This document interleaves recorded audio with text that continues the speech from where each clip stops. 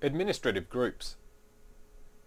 Now if you're deploying a single Exchange server in your company, then you might find this part of this video a little trivial, as you really don't need in-depth planning for a single server.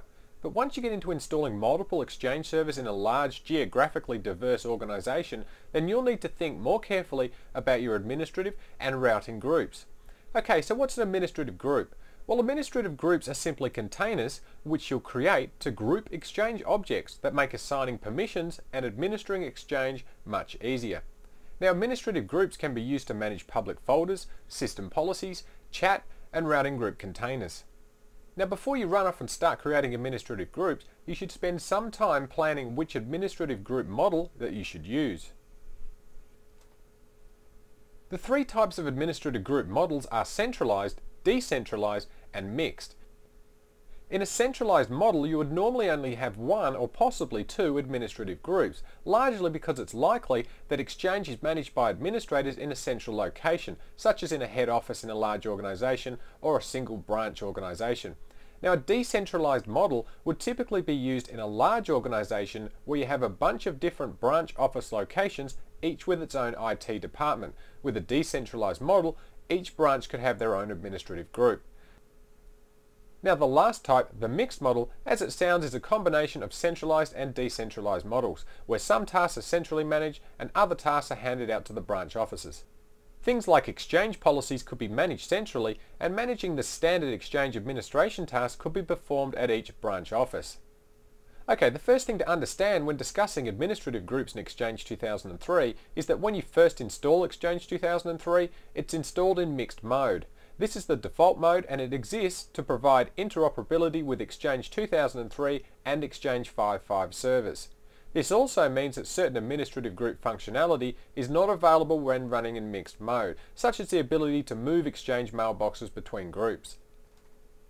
Now, when you raise the functional level of Exchange to native mode, then you have new options with your administrative groups. Firstly, you can move mailboxes between administrative groups.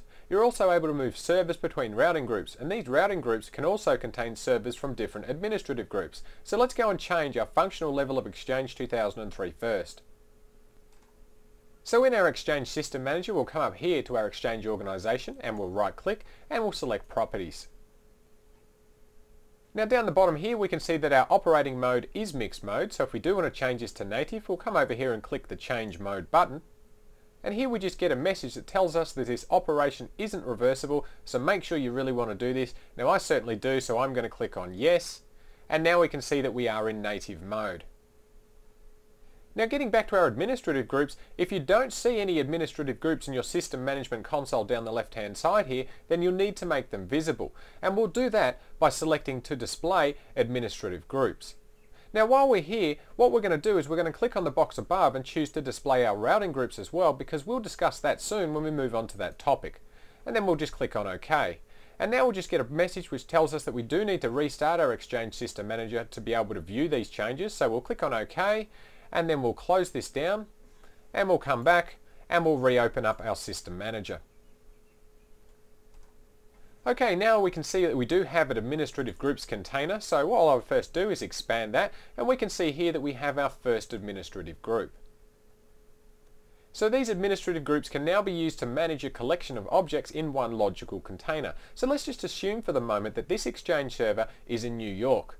In fact, what we'll do is we'll right click on our first administrative group and then we'll select Rename, and we'll rename this one to New York.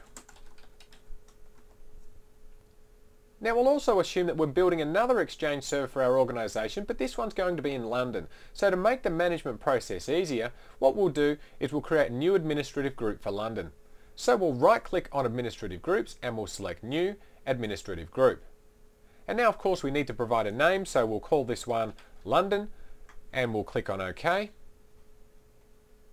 Okay, so now you can see we've got two administrative groups of New York and London. Now even though we don't actually have a server in London yet, when we build one, what we can do is we can add it now to our test company organization, and then these two servers can be managed under separate administrative groups. Now the advantage of this is that we can now have two sets of administrators, if we like, performing tasks on these different groups. So using administrative groups is a good method of separating the management of resources. Now under our first administrative group of New York, we've got a couple of folders here. Servers is where we define which servers are part of our administrative group. Now over here we can see our default server, which is server 01. The next one, routing groups, we'll discuss that in the next video on routing groups, and folders contains our public folders. Now these things are all covered in later videos, so what we're going to do is we're going to skip these for now and we're going to move on to our next video where we discuss routing groups.